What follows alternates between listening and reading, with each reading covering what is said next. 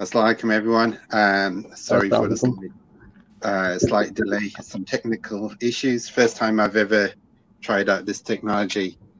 So we're here today with Sheikh Umar from America and Brother Sharif from UK, Manchester in UK.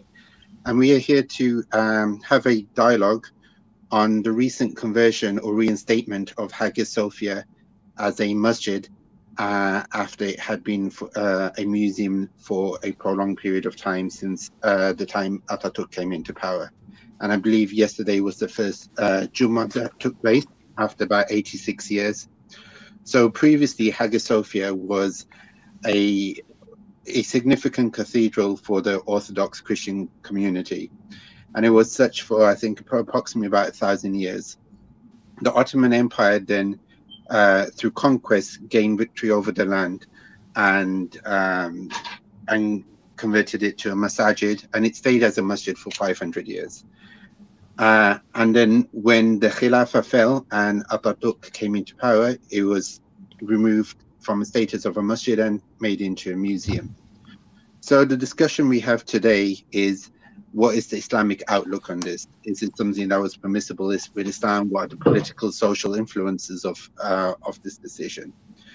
And we have Sheikh Umar, who's of the position that it's a wrong thing to do. It's something that's not permitted in Islam, and it's something that it's not only legally wrong in terms of from a fiqh perspective, but it will have a negative political and social influence.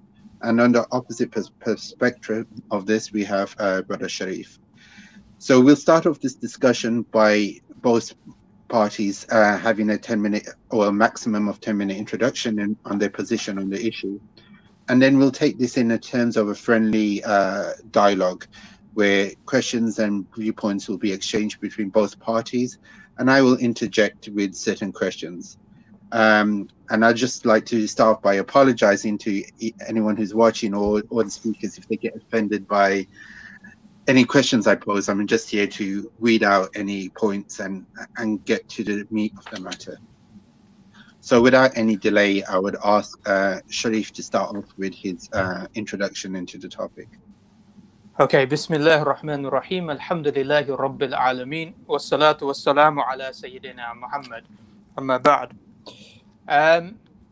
Jazakallah khair for inviting me on. Jazakallah khair for Sheikh Umar and Ma'ruf for organizing this discussion. I've written something down, and the reason why I wrote it down is because I know I have a problem keeping to 10 minutes. So I'm going to try my best as possible to address some of the points as quickly and as concisely as possible, inshallah. So Bismillah ar-Rahman ar-Rahim. There are many angles and points to the discussion on Hagia Sophia and its reversion back to a mosque. For example, was Hagia Sophia simply a church?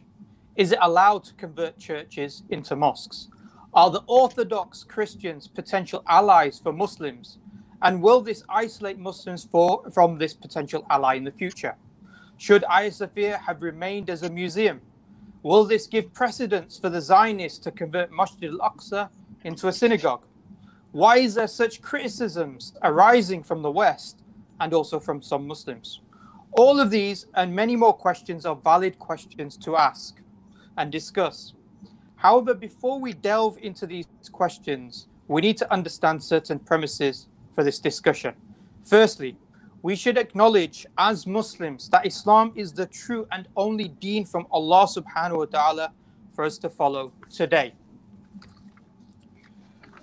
That the creator of this world and the entire universe expects all of mankind now to follow the last message given to the final prophet Muhammad sallallahu alaihi wasallam, and that our responsibility is to take this message and its implementation to the whole of mankind. That's the first point.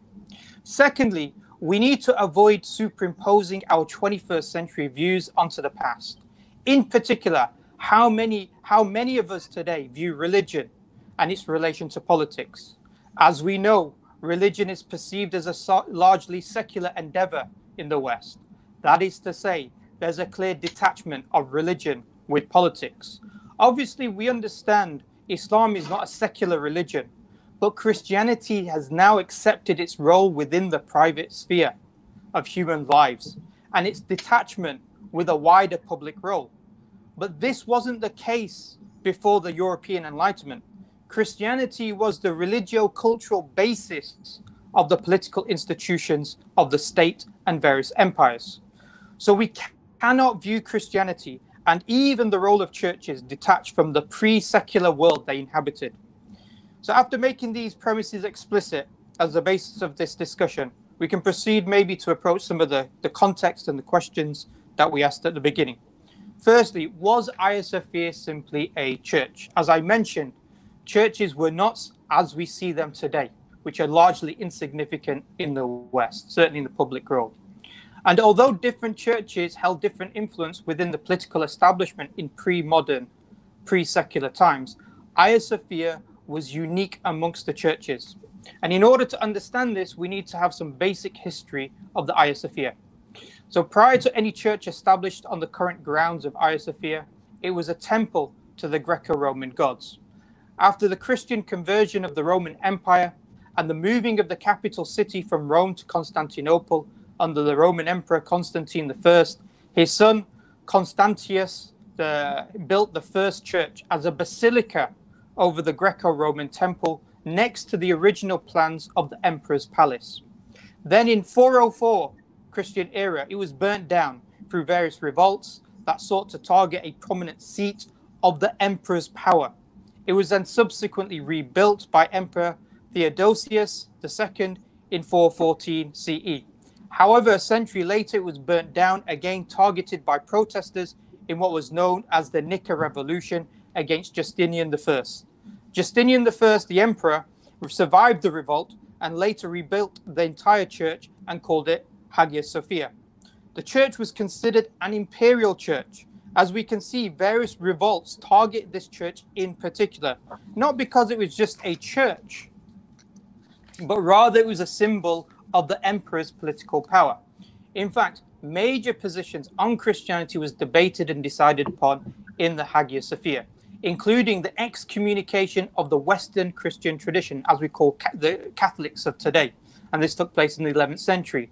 And this was also known as the Great Schism, which effectively politically separated the Western from the Eastern part of the Roman Empire, with the Western Roman Empire now headed by the Bishop of Rome, also known as the Pope. Furthermore, every emperor had to be crowned in the Hagia Sophia to legitimize their rule. Thus, even during periods of rebellions and the killings of various emperors, the subsequent usurper emperor would seek to consecrate their power through not only control, but also the coronation in the Hagia Sophia. As can be seen, Hagia Sophia was not simply a church. Rather, it had social political importance for the Roman Empire, what we sometimes call today the Byzantine Empire. And unlike the Western Roman Empire, the head of the church of the Eastern Roman Empire was the emperor himself. In fact, when the Catholics took control of Constantinople, one of their first acts to do was to convert Hagia Sophia into a Catholic church, which it maintained from around about 1204 to 1260 until the Roman Empire, or the Eastern Roman Empire, defeated and retook the city. Therefore, Hagia Sophia was more akin to the White House in America, or the Houses of Parliament in Britain, or the Kremlin of Russia. In this context, we can see that after the conquest of the Byzantine or Eastern Roman Empire by Sultan Muhammad al-Fatih, that not only did this mean the end of the Roman Empire, but that to make Constantinople the capital city of the Ottomans, and thus a Muslim city within Darul Islam, then those social political buildings and institutions needed to be accommodated within the Muslim polity. So it's inevitable that for any conquering force to maintain its control over a land, they needed to take control over significant social political institutions and bring them in line with the new status quo. This will be analogous to how the Allied forces took control of the Reichstag after the defeat of Nazi Germany. And even after the restoration of the Reichstag in the 1960s, for it was maintained for historical importance, many of the statues and murals which depicted Nazi-esque cultural influence were removed from the Reichstag building and destroyed. Would we envisage that after defeating the Nazis, the Allied forces allowed Nazis to maintain control over the cultural institutions and buildings? No, obviously not. So in similar vein, Sultan Muhammad al-Fatih took control over the Hagia Sophia. And although there are many reports and historians who claim it was purchased by Muhammad al-Fatih, the fact remains that the Islamic fiqh permitted him to take this building. As Ibn al-Qayyim al-Jawziyah, rahimahullah, mentioned in his work, Ahkam al-Ahl al-Dhimma, who states, those lands forcefully taken, deciding what to do with the churches is looked at from the maslahah of the Muslims, from the point of view of the benefit of the Muslims.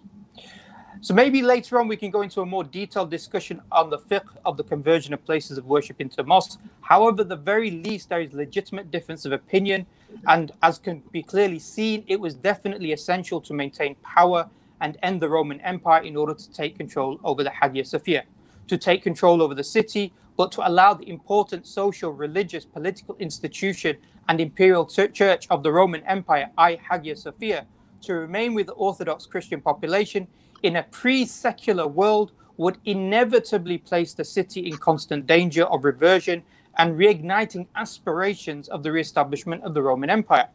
As we know, the Hagia Sophia for almost half a millennium remained a mosque where the words of Allah subhanahu wa ta'ala were recited, where the building was reinforced and maintained by the Muslims up until 1934, when Mustafa Kemal sought to change its status into a museum. In doing so, amongst other major reforms, he was trying to undertake a symbolic act to render Islam secular and prevent its re-emergence as a social political justification for a future Khilafah state, effectively rendering Islam as a historical artifact that is viewed in museums. The current outcry that we've seen in the West in the reversion back into a mosque is therefore seen as a reversal, as a reversal of the symbolic reversal of the secular foundations of Mustafa Kemal. Their concern, therefore, has little to do with the original status of Hagia Sophia, which, as we know, was originally a pagan temple. So it has little significance about whether it should be returned back to a church or Orthodox Christianity, but rather a concern over the symbolic reassertion of the Islamic identity of the state and the growing sentiments to see Islam take a major or a bigger role within society.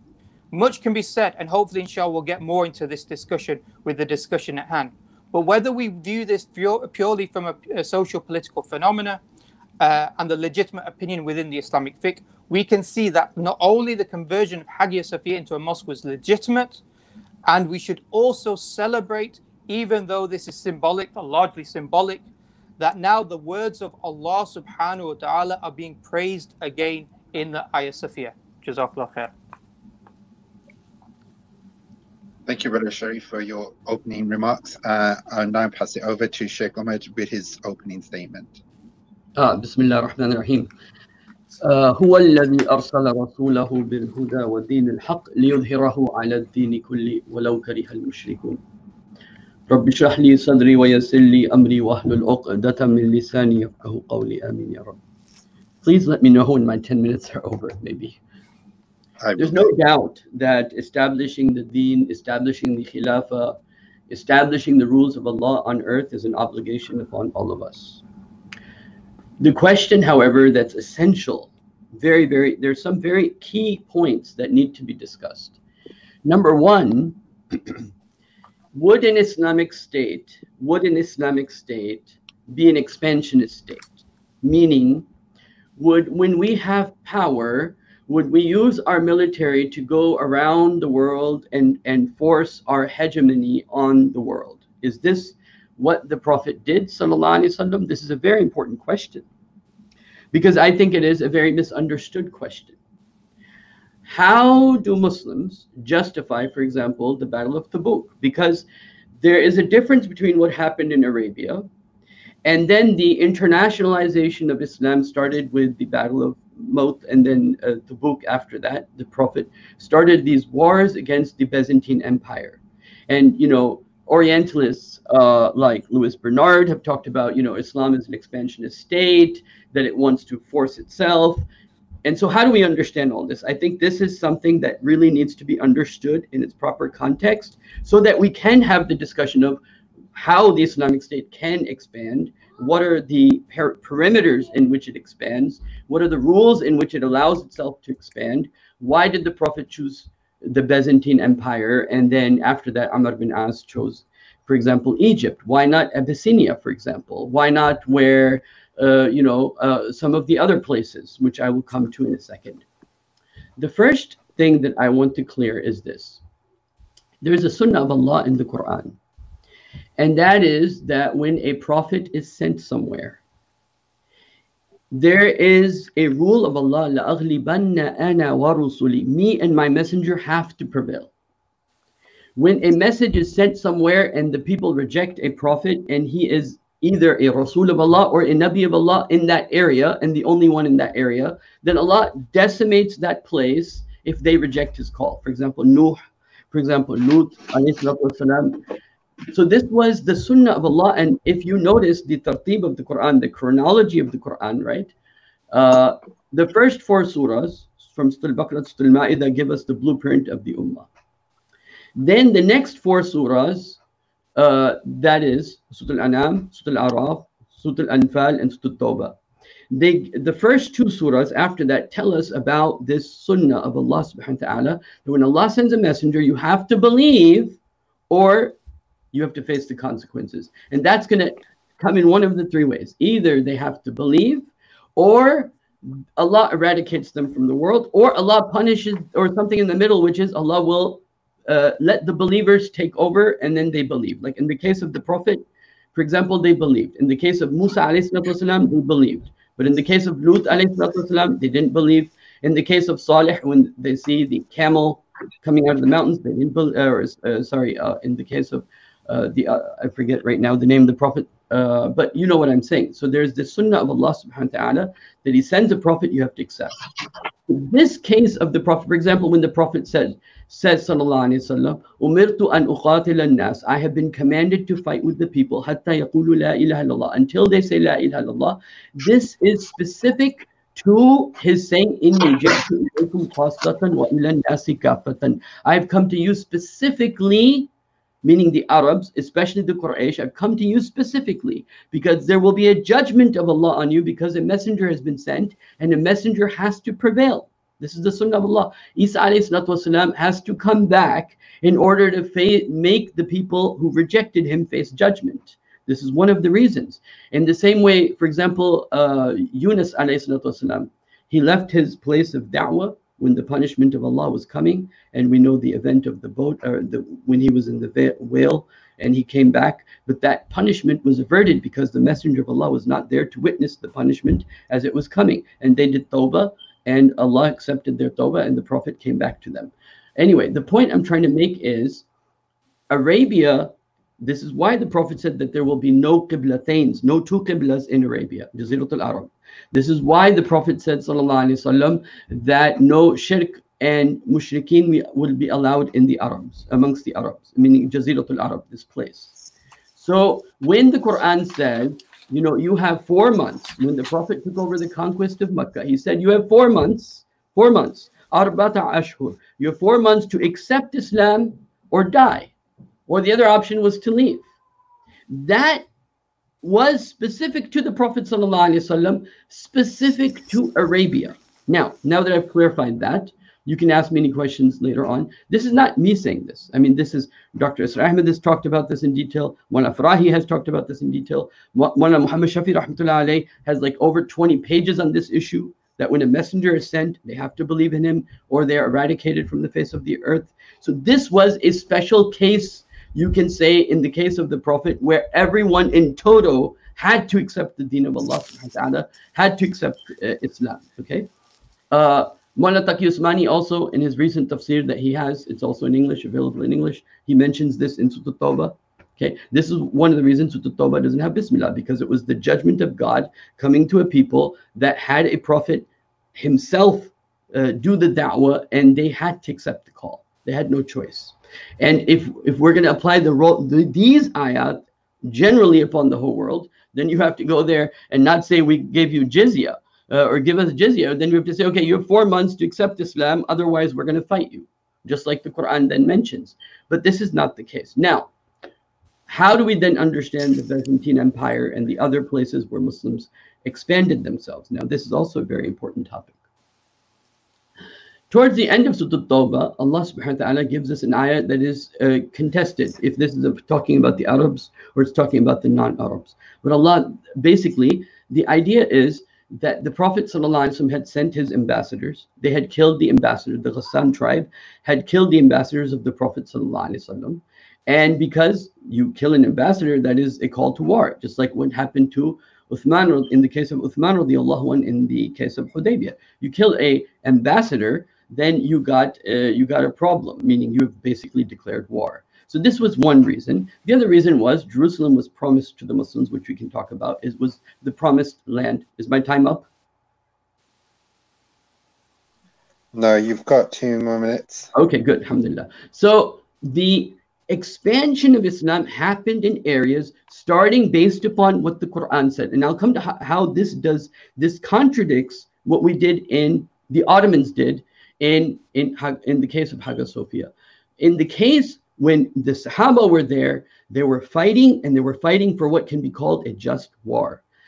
The people in Syria, the people in Egypt, they were being overtaxed. In fact, the local population, Khalid bin Walid didn't take ladders with him to climb these forts that he was fighting in Sham in the conquest. The local monasteries were giving Khalid bin Walid the ladders, that you take these ladders from us and you go ahead and fight. The point I'm trying to make is these people were overtaxed. They didn't like the Byzantine. They fell into that category that, where Allah subhanahu, what is wrong with you? Don't fight in the path of Allah when there are women and children and men crying for help, that Allah help us, take us out of this oppressed system. And so Islam attacked those areas and those countries and those people that were ruling in areas that were oppressive. Islam didn't go, for example, to Abyssinia, that place where the Prophet himself sent his own daughter for refuge.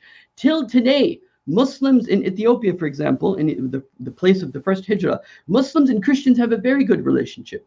The Orthodox Church of the Ethiopians, you know what it's called? It's called the Orthodox Church of Tawheed. That's what it's called. It's called the Orthodox Church of Tawheed. The point is, not all non-Muslims are equal, according to the Sharia.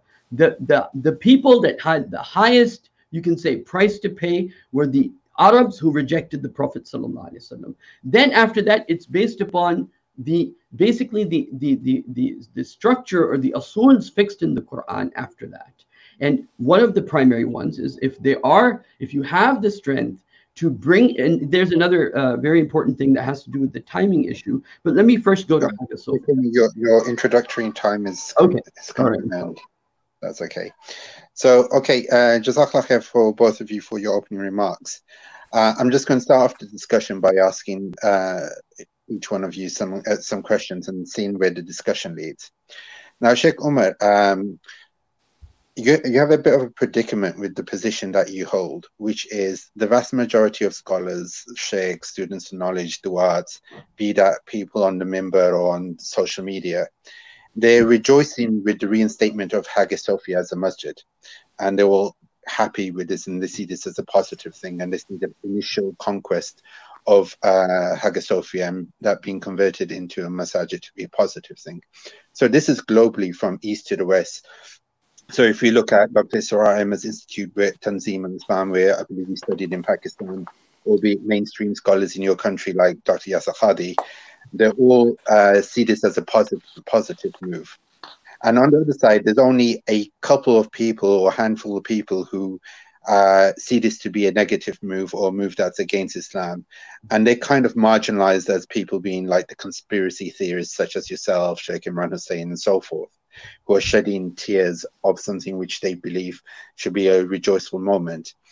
Do you believe that the vast majority of these scholars are incorrect in their understanding, and it's only people on your boat that have understood this situation correctly? It's a very good question.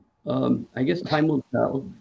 I'm not necessarily shedding tears. I mean, for me, it's happened, right? It's like what happened in Pakistan. First, it was only India. There was no Pakistan. One of the great scholars of Islam was against it. Maulana Abu Kalam Azad Once Pakistan was made, he said, well, now that it's made, you know, it's over, right? I mean, now you have to move on.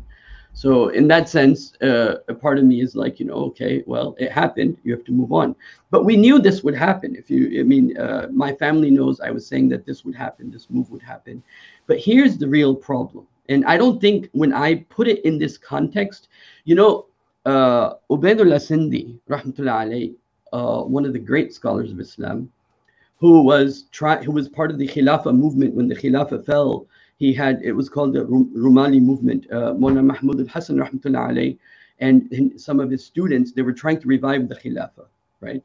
He's one of the few people that during the Bolshevik Revolution went to meet Lenin. He tried to meet Lenin but couldn't meet Lenin. He met Trotsky and tried to give him the Islamic model, you know, that this is how the Islamic economic, social, political model is. And Trotsky said, well, do you have a place in the world where this model exists? And Ubaidullah Sindi says, I couldn't look him in the eye after that. My point being, this person, right, he says that when Allah subhanahu wa ta'ala wants to punish a people, he takes away their political insight. Having said that, if the issue is that we're happy over what? We're happy that secularism lost and Islam won because we converted a masjid, because you're going to keep the same riba, you're going to keep the same alcohol, you're going to keep the same Turkish clubs, you're going to do the same thing that is going on, but because this one masjid that you didn't really need, everyone was still praying Jummah, right? But because you changed this masjid, you have given yourself this emotional humble jumble of emotional feeling that we brought Islam. This is the result of lack of political insight, not lack of religious knowledge. Because if you go, you know, if you look at it from the fiqhi perspective, you can justify it. But even that is not justifiable to me, because from a fiqhi perspective, you can say Pepsi is allowed and milk is allowed, but they're both not the same. And so just because you can argue that Pepsi is allowed, but here the case is worse, because we have made something an issue of Islam versus secularism that is actually not the real issue of Islam versus secularism. This is one problem. The other problem that I think is that we have over fantasized, over romanticized what the Prophet has called, you know, mulkan addan, kingship that will bite. That these kings were not khulafa like Umar and Abu Bakr and Uthman and Ali and Umar bin Abd. They were not like the khulafa. Their characters were not like the khulafa. Muhammad Fatih was offered a truce. When he was building forts in the lands of the Romans, they were sending gifts to him to please don't try to. The Constantine kept asking, and the Quran says that if they offer you peace, you come back with peace. Right? And so what Muhammad Fatih wanted Constantinople at any cost, no matter what the other emperor was doing to pacify him. He offered him peace and he rejected it. Then he said he offered him to surrender too, but at that time it was way too over. So my answer is, number one, it is lack of political insight from an Islamic perspective, because this is not establishing Sharia. This in no way helps Islam. You know, 2 weeks from now, how does this help us? It helps Muslims maybe feel good that we got one more masjid in which the name of Allah is mentioned. Alhamdulillah, that's a good thing. But it does not help the cause of Islam from the perspective of establishment of the deen whatsoever. And it does not help Muslims to try to defend kings who gave themselves the title of King of Rome, the Emperor of Rome. This was the title he gave himself. Muhammad Fatih gave himself the title of, he didn't give him the title of I'm a Khalifa. He didn't give himself some Islamic title. He gave himself the title of Caesar. So why are we defending someone that, now I'll tell you why we're defending someone. We're defending someone because of the saying of the Prophet ﷺ that is misinterpreted. The Prophet said ﷺ, I'll give you the exact words of the hadith and show you that we have been misinterpreting or misquoting the saying of the Prophet. The Prophet said, أول الجيش يغزو, the first army that fights, not has victory. يغزو مدينة القيصر, not Constantinia. The Prophet did not say Constantinia in any of the narrations of this hadith. The first army that fights the cities of the Caesar. This is what the Prophet said. You can look it up, okay? The Prophet said, the first army that fights the cities of Qaisar, the cities of Madinatul Qaisar, which he was in Hims or he was in Jerusalem. If you remember the very first hadith in Sahih Bukhari almost, where Abu Sufyan is there in front of Hercules, this event happened in Jerusalem. Because the Hercules, in the time the Prophet had moved his seat of power to Jerusalem. And it is, there's reasons for why he did that, which I won't go into right now. But, you know, when he asked Abu Sufyan the questions, and he was asking, and he had his companion sitting in the back that, you know, he was asking, you know what I'm talking about. So when he did this, the Prophet did not say the first army that defeats Constantinople. Our mindset has become that, you know, oh, Muhammad Fatih is the first one to conquer Constantinople based upon a misinterpretation of this hadith. This hadith never exists with the word Constantinople. Sheikh I just want to bring in Sharif in here. So, Sharif, Muslims often, as Sheikh Umar has suggested, have this Bollywood fantasy image of the Ottoman Empire, of how great they are, and the reality is far from that. You know, they had many issues with them from an Islamic perspective. So, do you believe that there is any justification in defending the Ottoman Caliphate and their actions, specifically when it comes to Hagia Sophia? Yeah, so it's an interesting question. I think, see, when we look at this discussion about Hagia Sophia and is it permissible to convert it from a church or an imperial church, let's be very clear, yeah, a social political institution that was the basis of crowning every single Roman emperor since its move from Rome to Constantinople. Yeah, so this and its founding of Hagia Sophia. So is it allowed to do this? And I think that's really the key question here. The key question is not about were the Ottomans good or bad, yeah, or did they have some haram or some things which were incorrect and some things which were good? Because I think that confuses the discussion largely in regards to this. This discussion. Similarly, you know, were the more than Khulafa after the Khulafa Rashidin? You know, many scholars, you know, just to quote a few of these scholars here, Qadi Iyad, he discusses this topic, and he mentions that actually there has to be more than the Khilafa Rashida, because the hadith of the Prophet sallallahu alaihi wasallam that mentioned that there'll be 12 Khulafa Rashidin, and so therefore that's more than the 5. Similarly, Imam al-Suyuti, he records the number of Khulafa from the time of the Khulafa Rashidin right to his time, which was around about the 15th, 16th century.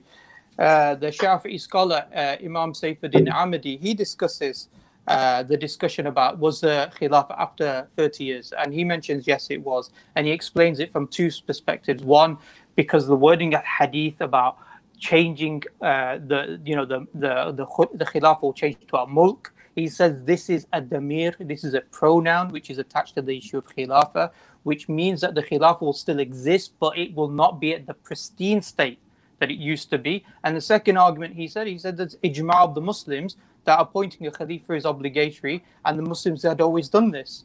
So there is a discussion about, you know, whether the Ottomans were good or bad, but I don't think there's a discussion, certainly not amongst the classical ulama, about whether the Khilafah existed after the Khilafah Rashidin. I think that's accepted. What also needs to be understood as well is that Ottomans weren't the Khilafah during the time of Sultan Muhammad al-Fatih. They took the title of Khilafah or Khalifa in 1517. Sulaiman al-Qanuni, he adopted this after the defeat of the Mamluks in Egypt.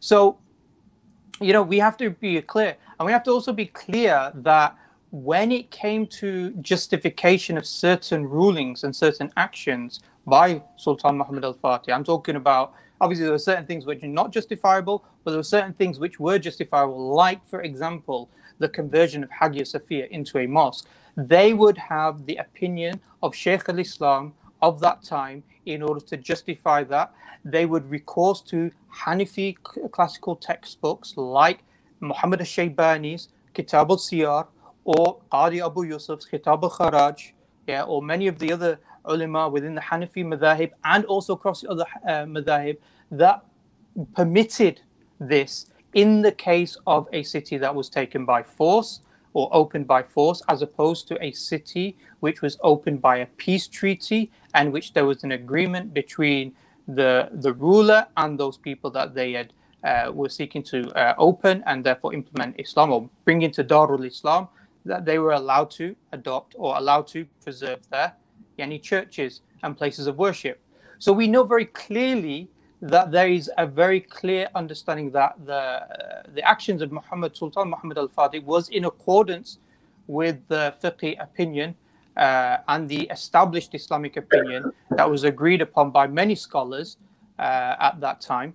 And also, Brother Sharif, can I just following on from that point? So I think even Sheikh Umar said there is scope for him to agree that there is a fiqh position here which justifies converting Hagia Sophia to a masjid. But I just want to follow this logic. So according to this logic, in Islamic law, it's fair game for a state to capture and convert its enemies' places of worship to their own places of worship if it's gained through conquest. And specifically in this case, because this was more than just a religious institution, this was a religious and political institute. So following this logic, does this not give the green light for, say, Israel to convert Al-Aqsa to their temple because that was gained through conquest through the 6-day war?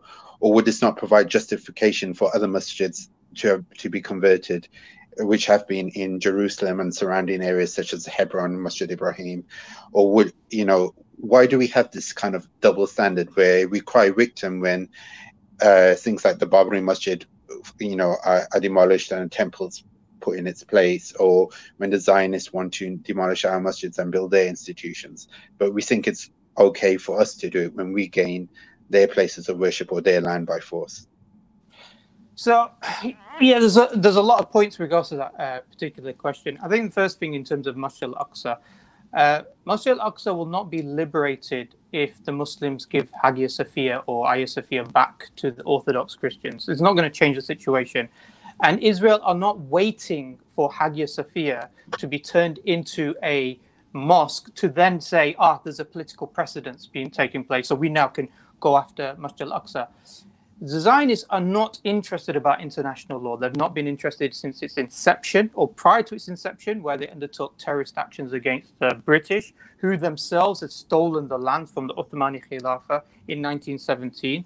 They weren't interested when it comes to the incursions in the Muslim lands, whether that's in South Lebanon or in other areas. They in the Sinai, the Golan Heights. They're not interested when it came to the issue of settlements occupying West Bank and the olive groves of the Muslims. So they're not interested in terms of, looking for political justification or opinion to allow this to occur. So we have to be very clear upon that.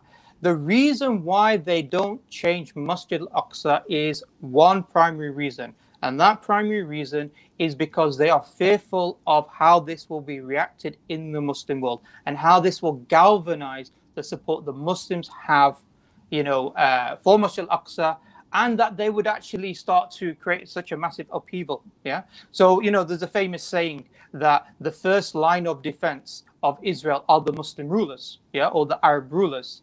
And they know very well that if such an action that they were to take place, this would create such a difficult situation for these dictatorial, secular, post-colonial regimes within the Muslim world, that the failure of them to act would result in their removal and therefore the potential re-establishment of an Islamic state, the Khilafah. And therefore what will really liberate this land will be an army like from the time of Salah ad-Din al-Ayyubi rahimahullah. One thing I like to agree with Sheikh Umar about, actually, which is that I agree with Sheikh Umar about the fact that this Hagia Sophia conversion back into a mosque from a museum should not be seen as, right, that's it. We've won. Islam has won now and we can go home. No. And that was not even my point. My point was that actually when we look at people's criticisms of Hagia Sophia. It's because they are seeing the Muslim mindset change now. Back 10 years ago, if this was to occur, there would have been a coup, a military coup, like there was against Adnan Menderes and other prime ministers of Turkey, where Adnan Menderes in the 1950s was executed by the military. He was a prime minister, he was, I think, prime minister or president, who, you know, was elected by the popular mandate. But he was removed because he was seen as too, quote unquote, Islamic. So the fact that you're having a situation where Hagia Sophia is now changing to Islam, and rather than there's a military coup by secular political elites, you're seeing hundreds of thousands of Muslims coming out on the street, it shows a shift in the mindset. Now, what we need to do, and I think I agree with Sheikh Umar on this point, is that we need to move the discussion more and say, actually, why do you have a riba banking system? Why do you have a nation state? Why do you have still ties with the state of Israel? Why do you not implement the full aspects of Islam and the Sharia within this land? Yeah. So maybe that's where the discussion, but that is why the West is concerned. They are concerned because, you know, what this sort of symbolizes in the shift in the mindset of Muslims. Okay. So if I could bring Sheikh Umar back into this. So say a Sheikh few Umar, things for my brother's consideration. He's absolutely 100% right. It's not going to make a difference to Israel because Israel is feeling, you know, very independent nowadays, especially. The problem is that when such attempts will be done, those people that Allah told us could possibly help us, right? Because when Allah says لَتَجِدَنَّ أَشَدَّ عَدَاوَةً, you will find the most severity of your enmity will come from the Yahud, which is Bani Israel, the Yahud, and then the Mushrikeen, right? And then Allah says you will find the Christians closest to you. Okay, what Shaitan is able to do through this process, what he's able to achieve is not that he's going to stop the Jewish people, but he will stop us from having that possible alliance that Allah talks about. That those people, because you know, whenever there's a Muslim issue, who are usually when there was an Iraq issue or any other issue, who are protesting more than us, the non-Muslims, many times. So the point here is that you have done away with a major allies. Now they're going to say, well, they did this to our church. Well, we're not going to care about what happens to their mosque. And this will be those people that Allah says you will find closer to yourself. It's not about, from the Quranic perspective, in my opinion, that it'll stop that we would have been able to, or they, I mean, of course it gives them a justification. Well, you did that there, so we can do that here. That justification's there. It wouldn't stop them. What has now happened is the possibility of Christians that would speak on our behalf and Christians that would have sympathy for us. They would not have sympathy for us because they feel yet again Muslims have backstabbed them. And let me just go back in history here. You see, no one in Syria where the Sahaba went, none of the non-Muslims where the Sahaba went are complaining in history saying Muslims came here and did this and this to us. No one in Sham, no one in Egypt. I know the Coptic Christians speak, but that has more of a political aspect than reality in a historical sense, right? No one in the places where the Sahaba went, the non-Muslims complained or have been complaining, or is a complaint today that why did they come here? But this is not true with the Turkish Empire. The Turkish Empire is basically the time where the Christians were first to become Muslims, become part of the Janissary, become part of the Ottoman Empire, and they're part of their elite forces, and this created a lot of hatred amongst those Christians that Allah subhanahu wa ta'ala seems to tell us that we should actually try to have an alliance with them. Just like when the Prophet sent his companions and his daughter to Najashi, okay?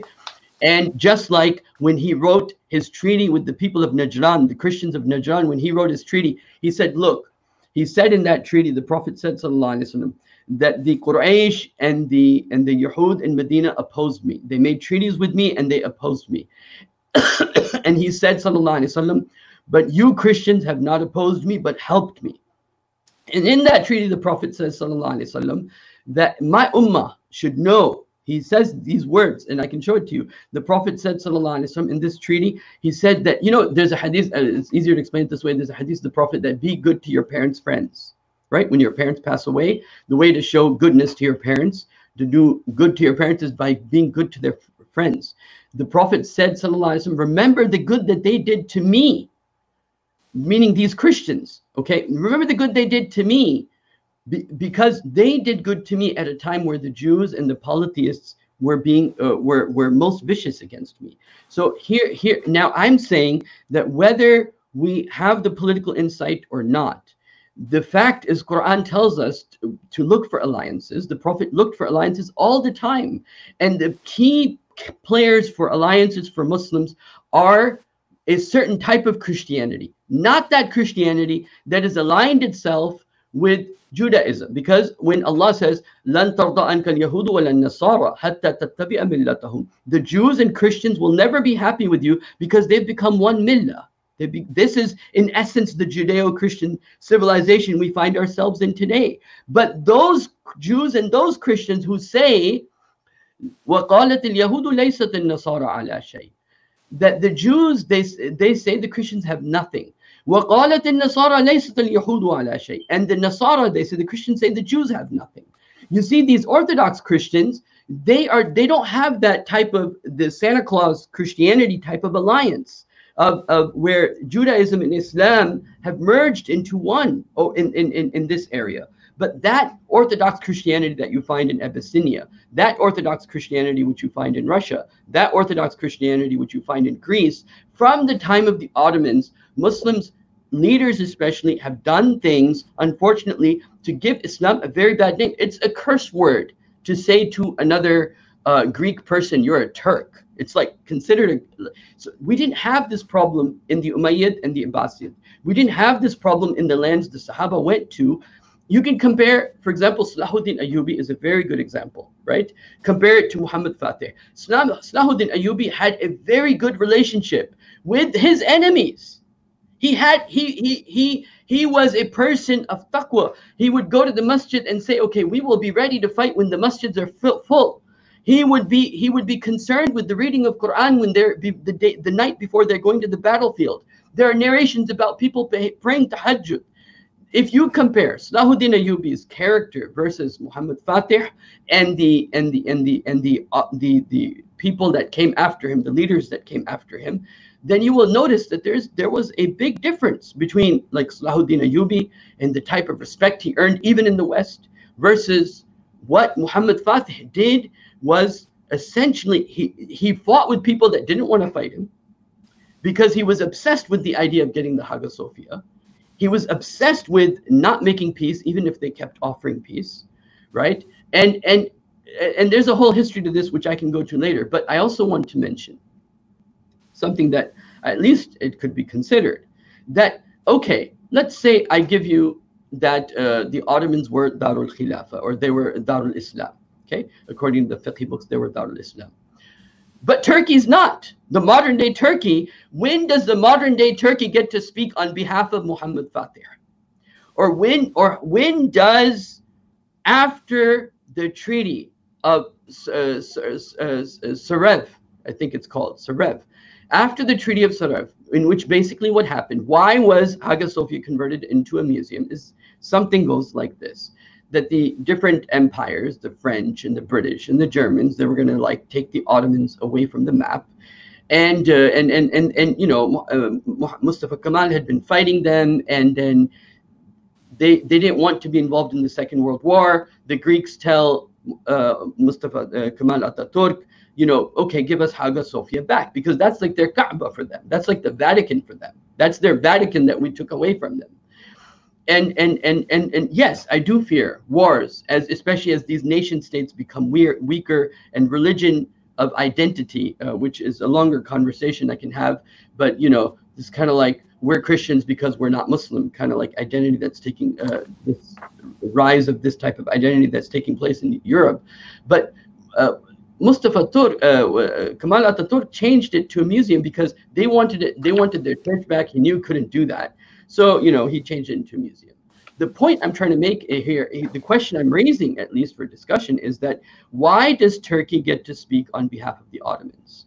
Why not, and this is the point, why not give Hagia Sophia back to the Christians and make an alliance with those people that the Prophet told us are good for our alliance? Why not make an alliance with the people the Quran points to us that they're good for an alliance? Those people who the Prophet says that they make monasteries, they have churches, and you know, till today, they have the old monks, they have the monks with the beards, okay? Till today, their women wear hijab, okay? Till today, they pray like the Muslim, they put their forehead on the ground.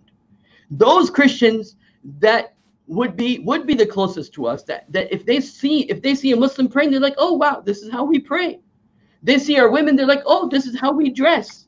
We have alienated that group of Christians away from us by doing this. And I think from a maslahah perspective, that is far worse than the gain of converting this into a masjid. Could I just add some points on that issue? I think it's a mistake and it's incorrect to really think about Byzantine Empire or the Roman Empire or the Orthodox Roman Empire as somehow a potential alliance for the Muslims. I think it's a misreading of history. And it's trying to superimpose Islamic eschatology, which means the prophecies of the Prophet ﷺ on today's day and age. And rather, we should just look at the evidence from the reality, from the political analysis as it is. We know the expedition of Tabuk was initiated because the Roman Byzantines were trying to initiate war or removal of Medina and therefore Islam from the Hijaz, yeah? And this time of the Prophet ﷺ. We know that during the time of Abu Bakr radiallahu anh, he sought an army out against the Byzantines or the Romans. We know that Umar radiallahu anh defeated them and took over the cities in Bilad al-Sham and Jerusalem and also the Coptic Christians. We also know that in the 11th century, Emperor Alexius I, he wrote a letter to Pope Urban II extolling him to send him troops and armies. We also know that when the first crusade took place, he supplied them with weapons, he supplied them with money and arms. We also know that they were half the regiment was commanded by a Byzantine general. We know that the Russians, when they adopted Orthodox Christianity, they undertook massacres against the Muslims. For example, the Khanate of Kazan was conquered by the troops of Ivan the Terrible, and this was in the 1550s. And he banned the mosques, and he undertook forced conversions of Muslims into Christians. And Muhammad al-Fatih never did this. He never forced people to become Christians. And in fact, he permitted churches to still exist within Constantinople. Shaykh al-Islam, Ali Effendi, who's a Shaykh al-Islam around about the end of the 15th, early 16th century, explains in terms of a fatwa why churches were still permissible in Constantinople. And he said because there was secret agreement made by the patriarchs with Sultan Muhammad al-Fatih that they would preserve certain churches. And that's why some people argue and discuss that actually this is where the debate and discussion about the purchasing of Hagia Sophia took place. But the point being is that Ali Effendi, Shaykh al-Islam Ali Effendi, he mentions the point that they permitted these churches to exist. Now, imagine that and compare that to, Elizabeth of Russia, who launched a campaign of forced conversions of Russians to non-Orthodox subjects, which included both Muslims and Jews.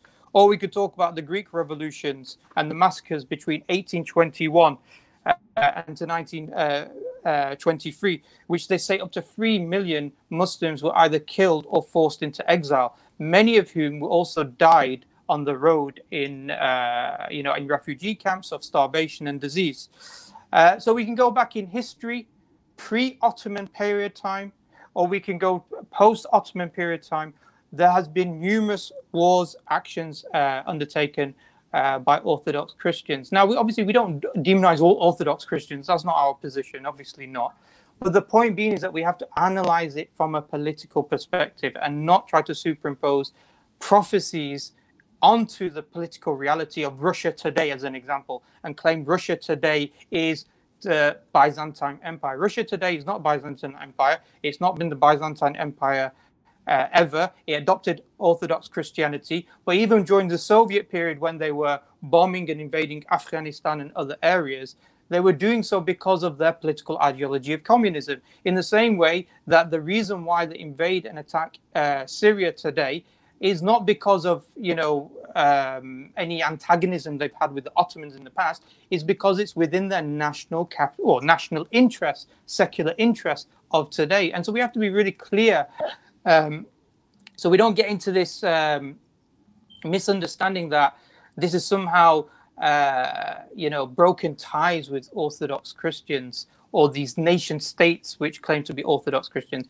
That's incorrect, and that's a wrong reading of history, in my opinion. Yeah, I want to respond to that, if you don't mind. Bismillah.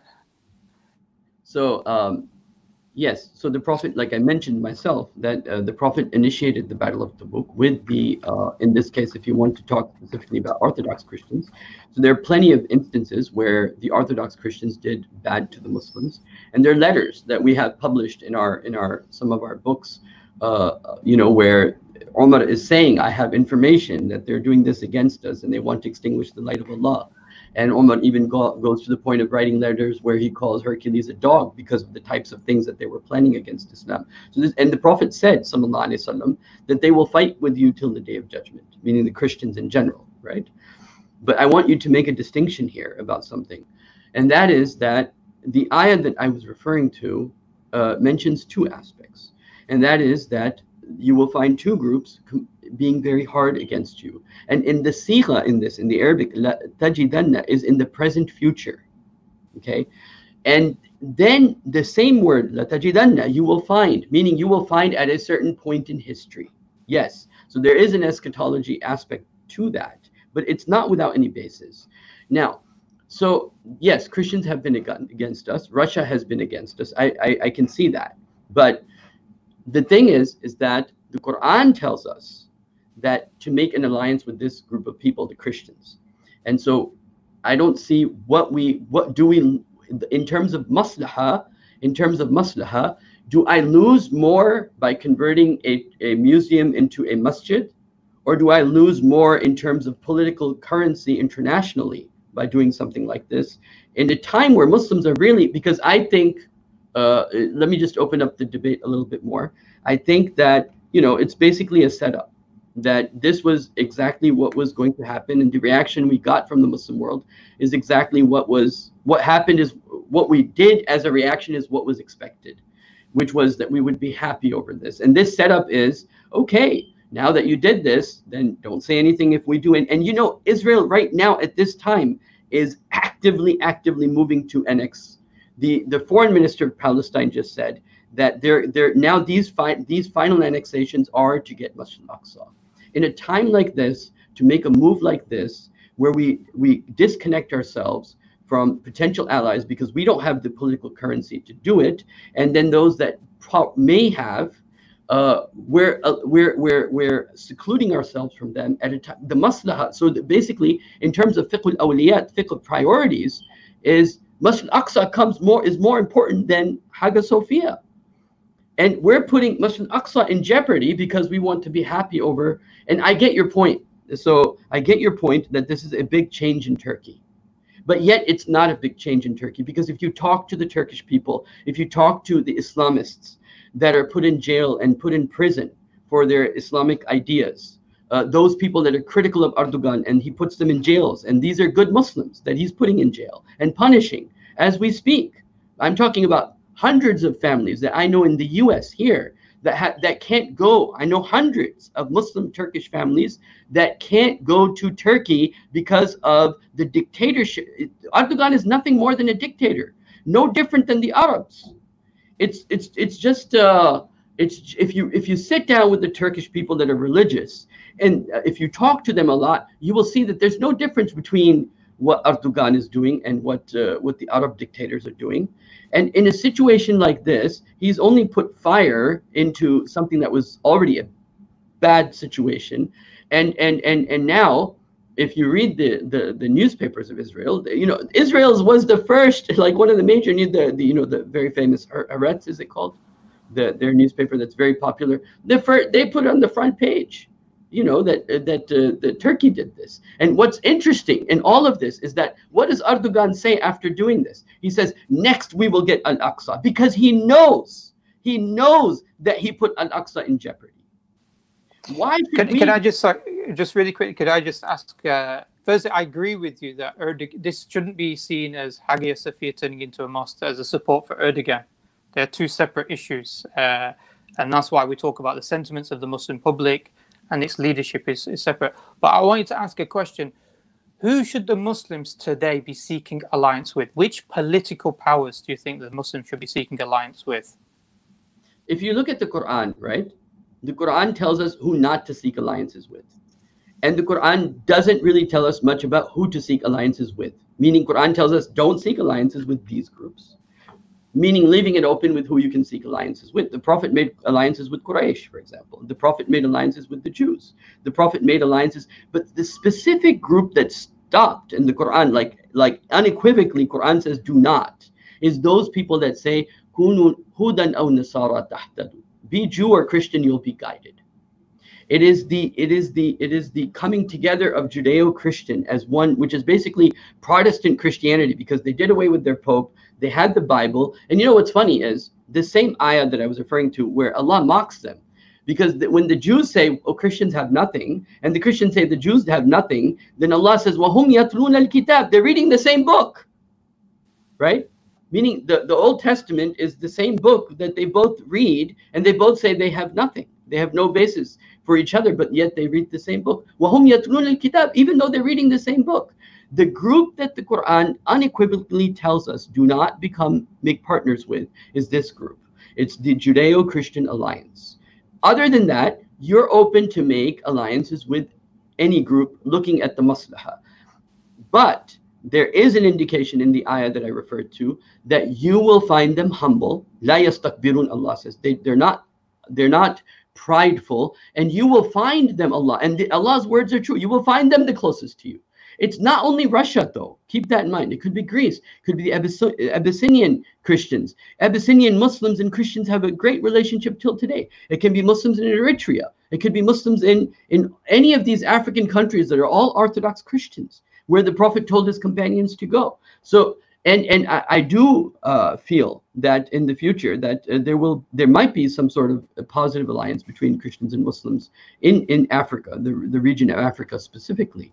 But yet, in terms of the priorities of the Muslims, why would we shoot ourselves in the foot by doing something like this? Why? The timing is off. The timing, you know, it's not just that you did it. If we had done this 30 years ago, maybe I can see, okay, we did it, you know. But the timing at a time where coronavirus is out, all the countries are concerned about themselves, at a time where Israel is actively annexing parts of the West Bank and Gaza to itself. It's actively getting ready to do that. Election in the US is just coming about, which means things are being negotiated. That if Trump you want to win, then you have to do X, Y, Z, right? At a time like this, to do something like this, I think is a desperate move and a very a move that doesn't have a lot of political insight at all. The reason why I asked the question, which political powers, because obviously what tends to happen is that this becomes a discussion about Russia primarily. And other countries like Greece. No, I'm not limiting the ayah to Russia. No, I know, but I'm just saying there are people who do not limit it to Russia, but they do talk about Russia as being the future Byzantine Empire. I think there is a danger when we look at the problems within the Muslim world and we think that what is the solution is the alliance with non-Muslims who have an agenda and who have their own political interests, whether they are Christian, whether they're Orthodox Christian, whether they are secular, capitalist, or communist. I know, but then the question is, why does Quran say make alliances with them? You'll find them close. There's a reason Yeah, for that, right? it says you find, and then obviously we'd have to look at the tafsir of that Quran, ayah of Quran. The, We'd have to look at tafsir, all of them but agree also, that. but what I'm saying is the Sheikh Omar is this: is first and foremost you have to study the reality. You can't just simply say, okay, this verse of Quran says this about the Christians, therefore let's superimpose it upon the current reality. What we have to do is look and study the reality as it is, and then we can go to the Quran and look at these rulings. For example, Russia, as an example of Russia. In this world that we live in. You're speaking over each other now. Sorry. So I just wanted to make this final point, just the final point. Sergei Lavrov, he was the foreign minister of Russia. Yeah. And in 30th of September 2015, he argued in front of the State Security Council of the United Nations, and he talked about the joint and coordinated efforts. And he said the joint and coordinated efforts in Syria with America and whoever you want to say, the Christian Jewish Alliance or whoever it is, he said it is in order to prevent the creation of a extremist caliphate. Yeah, i.e. caliphate, because he perceives it extremist. So I'm saying is that there is a misunderstanding sometimes where we try to superimpose the ayat of Quran upon the reality, as opposed to study the reality and then go to the Quran and the Sunnah and apply the correct hukm for it. If that is happening, then that would be wrong. But let me put it to you the other way, okay? Which is that this reality never existed of the Judeo-Christian coming together that's mentioned in Quran. Meaning, lan tarda anka al-yahudu wa lan nasara never existed throughout the entire Islamic history. The Christians always oppressed the Jews, right? Until Israel came into existence, and Israel then built its alliances with the West. And it is only during this time period that you find a Judeo-Christian civilization come into existence. Before that, it did not exist. So there is a clear prohibition in the Quran of who not to make an alliance within this time, because this situation that the Quran is talking about did not exist except today.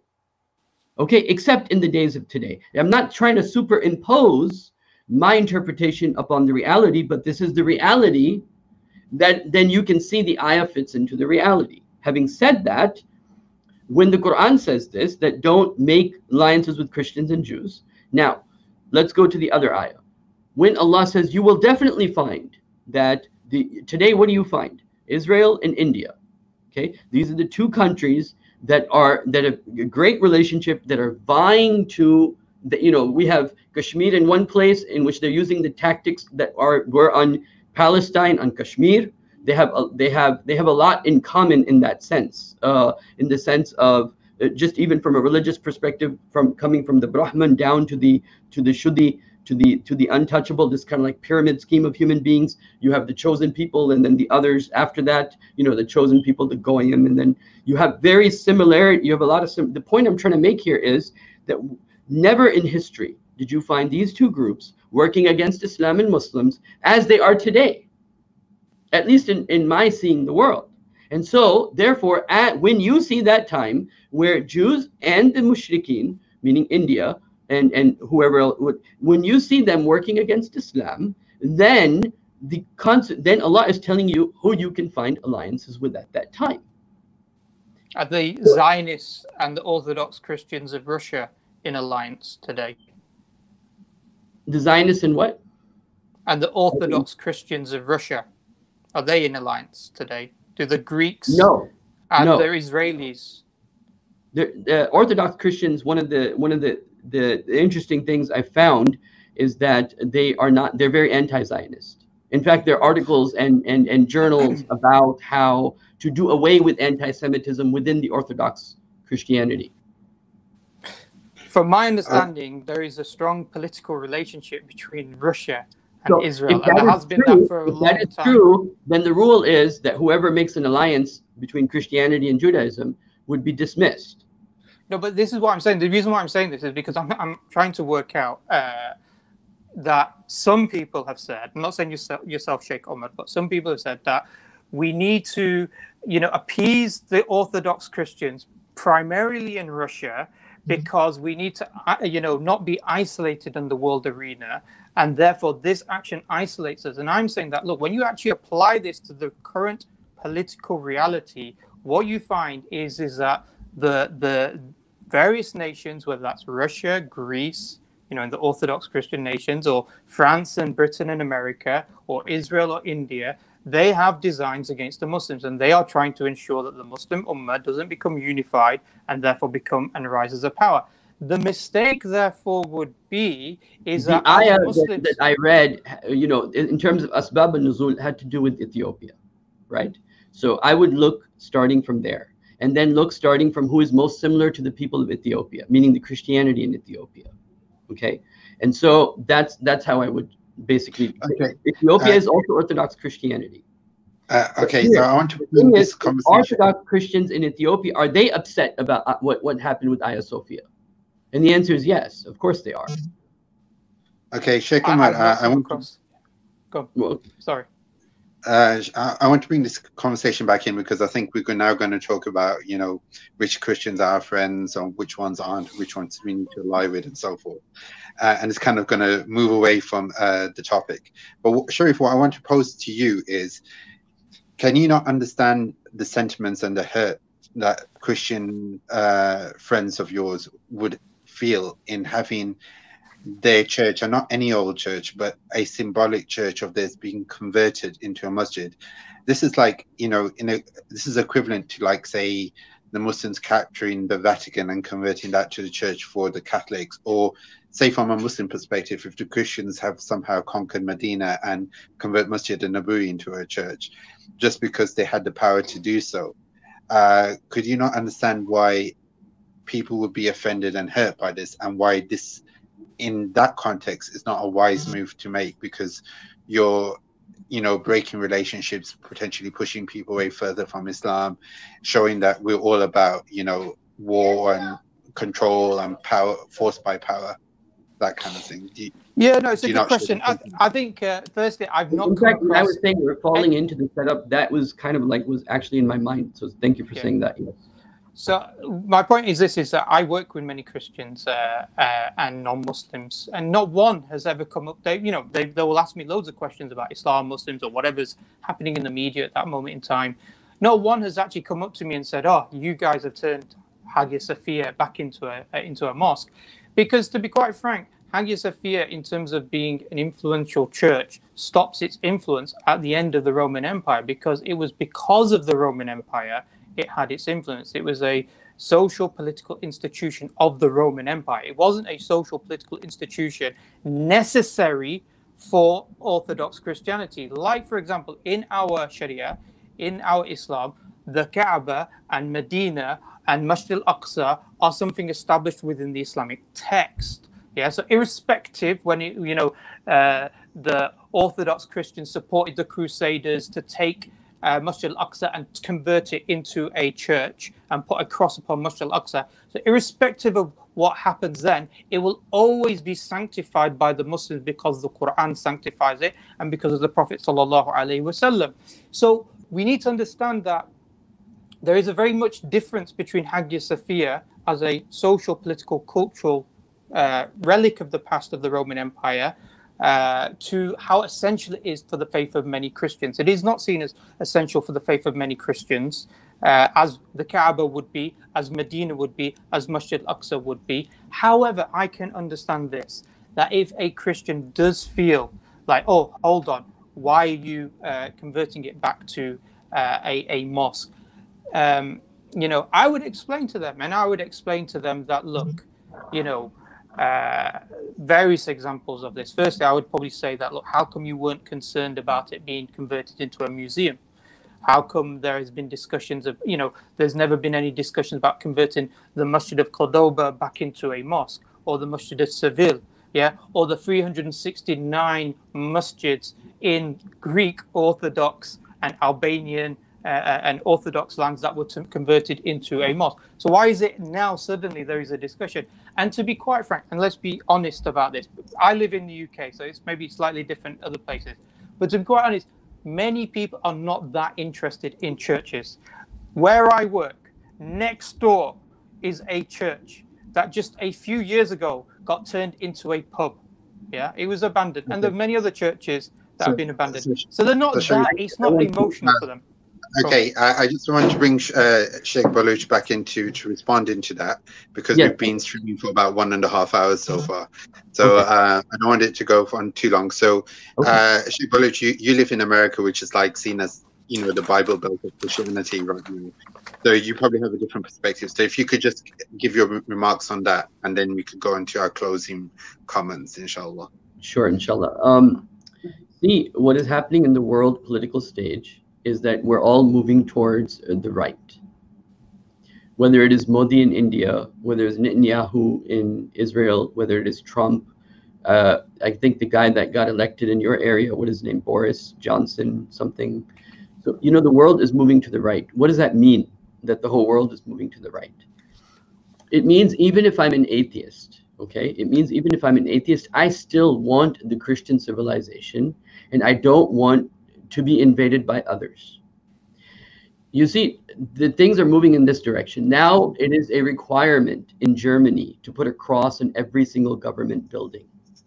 It is a requirement now in every single, the elections that are being won now, the parties that are, these new parties that are coming about in Europe, like in France, they're all their platforms. The ones here in the US, the Tea Party or the Republican Party, those parties that are winning, whether it is Modi in India, whether it is Netanyahu in Israel, all these parties, they have one thing in common. Their platform is anti-Islam. And they're creating their own identity by what they are not. In other words, their Christian piety is not about, let's be, you know, like I'll give you an example. Like France, one of the political parties in France was promoting itself with these picture of women in the beach saying, not burqas, right? You know, but with bikinis. The point being that the Western intellectuals are scared about a few things. Number one, they're scared about the change of demographics. Number two, and this is very similar to what happened with Fir'aun, because you have Bani Israel that was becoming very large in population. So they were killing off their children every other year, the men, right? And letting the women live. And then Fir'aun, the Qibti tribe, was very small in comparison to Bani Israel. They had to do something about this, you know, size of the minority becoming the majority. And this is the phenomenon that we're going through right now, is that there is a reaction to Muslims in particular and change in general of the demographics, right? I think like every 9 out of 10 babies born in France are like Muslim. Like, it's not just that we're in France or Britain, it's the number of kids we're producing. And so there's this kind of like reaction to all of this that's not necessarily a religious reaction, but it's under the guise of religiosity. It's under the guise of, because we don't like Muslims and we are Christians. And even atheists are saying, even though I don't believe in God, but I still want my, you know, I want my civilization. I want the Christian civilization. And so there is going to be a reaction to that. Now, there are can people, I just ask you to come to the end of this point so we could go on to the closing statement? There are Christians who have said, who are on record of saying that we are being slapped in our faces every single day. Muslims pray in Al-Aqsa, and every single day Muslims pray in Hagia Sophia. Okay, thank you for that. So if we just go to say our closing remarks, because I don't want to take this on. I mean, what I'd like to say so far is, alhamdulillah, whilst we have people of different perspectives, it shows how we as Muslims can have a civilized conversation without the need to insult and take mockery out of each other. And if our listeners take anything away, regardless of the points being discussed on the particular issue, this is how I believe, you know, people can come together with differing opinions and perspectives, and rationally and calmly and in a fruitful manner discuss our issues. So with that, I'd ask Sharif for his first set of closing remarks, and then we'll move on to Sheikh Umar for his closing remarks. So is this my final point? Yes. Yeah. No, alhamdulillah, I think I've enjoyed today's discussion. I think there's so much. I think these are the types of discussions that can go on for hours and hours regardless at a time. I think my initial point was this, was Sultan Muhammad al-Fatih's original decision to convert a social, religious, political institute of the Roman Empire, where the coronation of Roman emperors took place, which had, political significance for that, was it justified in order to convert it? One, it's justified in terms of the fiqh, and two, it was justified in the maslah of the Muslims at that time. This was, and the problem is that we live in the 21st century, 500 years, away from that period of time, and we try and superimpose our own, worldviews upon that, and particular readings upon that situation then. And so we have to be aware of this. The second thing, so I think that's pretty clear, and I think even Sheikh Umar accepts those ikhtilaf upon this issue, even though he might not say it's a particularly wise position. The second issue is regards to, okay, why is there a reaction in the West? Why is UNESCO, United Nations, America, Britain, and some other places, why have they come out in criticism? Why is the Pope come out in criticism when the Pope excommunicated Orthodox Christianity? They believed the Orthodox Christians, they made takfir upon them. Yeah, they believe that when they went in the Fourth Crusade in 1204, they ransacked the city, destroyed many of the churches, they took many of the relics, damaged Hagia Sophia, and then converted it into a. Why are they so concerned about this? Yeah, what's the discussion? And we have to be very careful.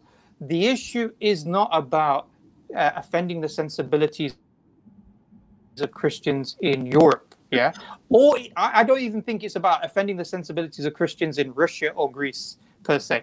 No doubt there may be some Christians who feel, oh, you know what, it would be nice if it was returned back to a church, although there is only 0.2% of a Christian population now that resides in Turkey. The fact remains is this: the reason why there's been criticism is because of the shift in mentality that's existing in the Muslim world. How this is now seen as being perceived as the Islamization or making Islam more central within the Muslim world. This is not the end. This is not the, we've succeeded now, we've defeated kufr and secularism. No, of course not. But it demonstrates a particular sentiment, and the reaction to this demonstrates that sentiment as well. So this is the second point. The third issue is this, is that, we have to be clear how we approach the Islamic text, particularly the text of prophecies. We shouldn't use the prophecies to superimpose upon our reality and then extract the rulings. Rather, we study the reality and then go to the Islamic text in regards to that. So we take Russia, we take Greece, we take Abyssinia or Ethiopia as they are in the political reality today, and not to try to superimpose what we want them to be from what our particular readings of the Islamic text are. The final point that I want to mention is that there's a lot of demonization of the Ottoman Khilafah, or later on became known as the Ottoman Khilafah or Ottoman Sultanate, and we have to be very careful of this because there's a lot of retrospective readings that have gone on through the Orientalists because they were scared. They were scared of the Ottoman Khilafah because of its dominance within the region and its expansion. But just to quote very quickly, and this is a famous agreement that was made, and in fact this agreement still can be found in the monasteries in the Balkans as well. It was known as Ahadnameh, and it states as follows. This is what Muhammad al-Fatih said. He said, nobody should create obstacles and difficulties to them, the monks and their churches. They should live without worries in our land. Those who are running away and leaving will be granted security and protection to live without fear in our land.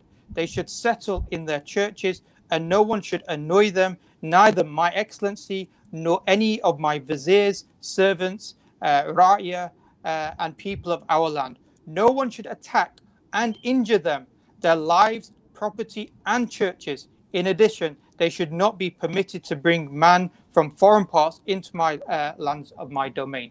Here, Muhammad al-Fatih is mentioning how he's given a covenant. And he didn't just give it to the Orthodox Christians, by the way. He also gave it to the Catholic Christians too, in order to protect and safeguard their ability to practice their religion. The decision that Sultan Muhammad al-Fatih made was a political decision when it came to Hagia Sophia. It wasn't to wipe out Christianity from the region. And we know this also because in Constantinople, he permitted the maintenance of certain churches. And in fact, he encouraged Christians to come back to Constantinople, which had a population of about 16,000, 17,000. And then within 50 years of Ottomanic rule, it became one of the most populous cities in the entire world, and it regained its splendor again. So, we have to be balanced and fair, Thank you, inshallah. Sharif. Thank you, Rashid. No. Sorry to cut you off. We're just trying to keep in time. So, Sheikh Umar, if you could have your final 5 minutes, inshallah. بسم الله الرحمن الرحيم رب اشرح لي صدري ويسر لي أمري واحلل عقدة من لساني يفقهوا قولي آمين يا رب. Allah says in the Quran, لا تسبوا الذين, don't curse the gods of other, because they will end up cursing your God. What happened 600 years ago in the time of Muhammad Fatih? He did things according to his situation, his political circumstances. I understand that. The situation that we're in today, the situation Muslims are in today, is very much like, if you remember, the time where the Arab Spring was happening. And many Muslims felt that the Arab Spring is like the best thing that has ever happened to us. And it was another setup, you can say. And Muslims rose, and the end result was they got rid of Gaddafi. They got rid of the leaders they wanted to get rid of, and they tightened up in areas where they wanted to tighten it up. And then in the end of the day, the net was negative for the Muslims. Okay, they killed good people like the president of Egypt, who at least wanted to bring Islam there. And then you have the whole mess that happened in Syria as a result of this Arab Spring. Okay, then that was a setup in which good Muslims gave their lives, they gave their emotions, they gave their time, they gave their money. Many great Muslims that I know that were, are in jail even till today in Egypt. Okay, this is a very similar situation in my mind to that, where we have basically done something that we think is good, but we have basically slapped people emotionally at the very least.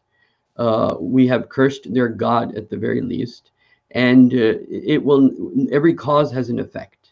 Every cause has an effect. And so in my feeling, and looking at where the type of hatred that is increasing day by day, that this will come with its consequences. This will not go unanswered. And this is exactly what they want. They wanted the whole Muslim to say, this is a great thing. They wanted the whole Ummah to say, we're happy to have a masjid back, because this is, to put it bluntly, giving them the middle finger, right? It's our revenge. But I think that the consequences of this will be very negative. And you see, if it was just a matter of, if you look at it even from the character of the Prophet, it's not ihsan to do something like this. It's not ihsan. It's not the beautiful character of the Prophet sallallahu alaihi wasallam. It's not the character of showing generosity and having this obligation that if you're a Muslim, then you owe to show people the best face of Islam. This was just a very, you can say, a legal face of Islam, and a very dry face of Islam. And we will feel good. And inshallah, there will be no consequences. But I fear that we have just set ourselves up for some very negative situation. Can I just mention one final point really quickly? Yeah, sorry.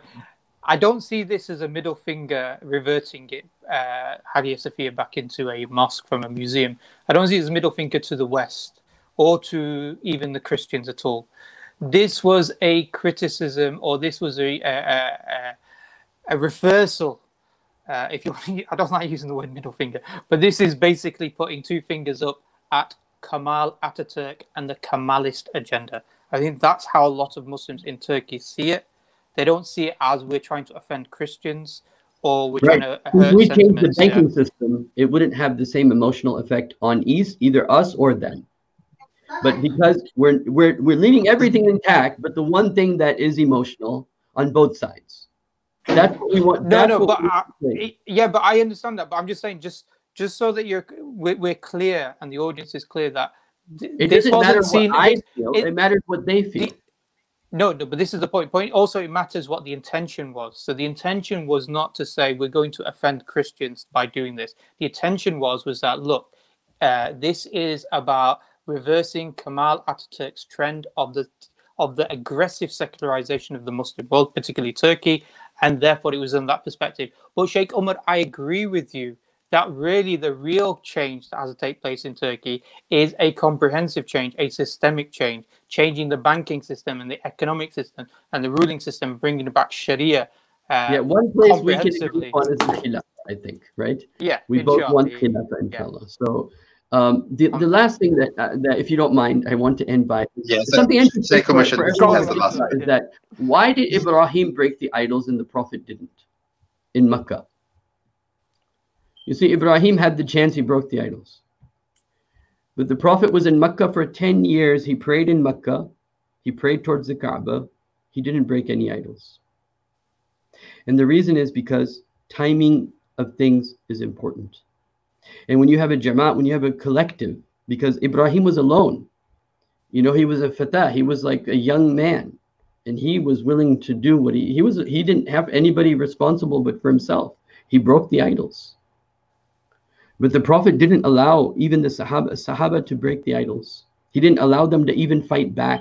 Kufu aydiyakum, keep your hands tied. In the Makki period, there was wisdom in why he waited. That when he had strength, he came from a point of strength and then he broke the idols. If the Prophet broke the idols in Mecca when he was weak, then the Muslims would have suffered the consequences of that. So that I just wanted to leave that for thought. Okay, so Jazakallah khair for both of our guests today for contributing, and inshallah I'm sure that this will lead to much thought, and you know, I hope this was a fruitful discussion from both of you, and apologies from my side if I had to cut anyone up or ask any awkward questions.